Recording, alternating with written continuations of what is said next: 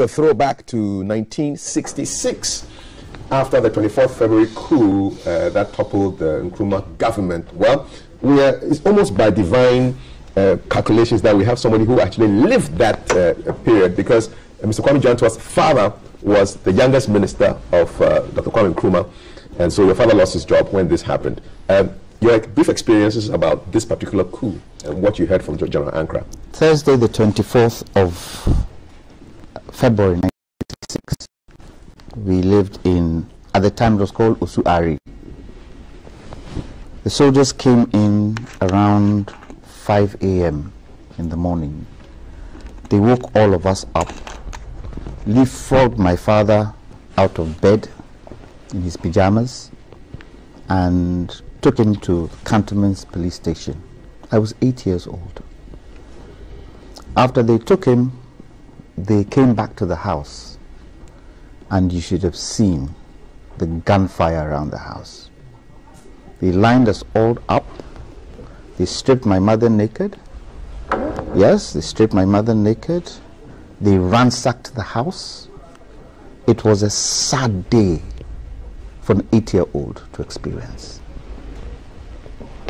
And the gunfire continued throughout the day. They smashed my father's official vehicle. They smashed this dining hall, sitting room things in there. And we stood at attention for nearly 4 to 5 hours whilst they were doing their things. And as they were doing that, they were insulting us. It was a dire period, a dire situation.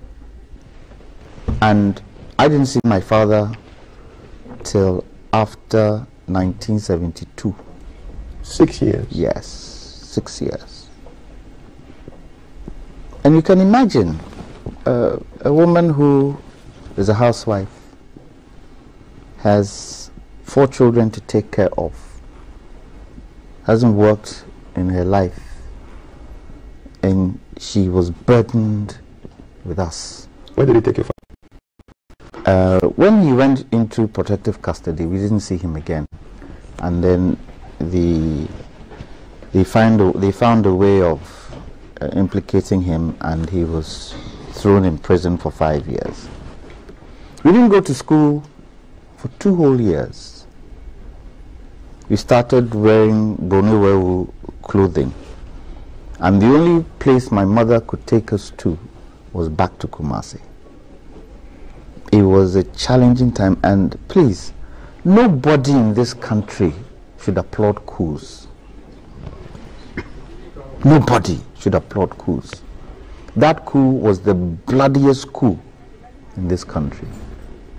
And growing up, they banned a lot of things Nkrumah stood for. They banned his books. They banned so many things, as if he was, I don't know how to describe it. But General Ankara indicates that no foreign power was part of this coup. You know, when the Americans started plotting the 1966 coup, 1964, after the attempted assassination of President Nkrumah at Flagstaff House, when Comrade Salifu Dagati shielded him, and the next thing he heard, gunshots, and he got killed. That was when they cited and pointed Ankara. But from 64, 65, Nkrumah was able to fish out General Ankara and General, and he made sure that he took their ranks off them. And the Americans then cited Ike Kutuka and General Frifa, and they struck the day Nkrumah left this country, as was said in the film. The bane of Ghana has been the 1966 coup. Because you see, a lot of things that Kwame Nkrumah did, even if we had left 5% of those things, Ghana would have been somewhere today.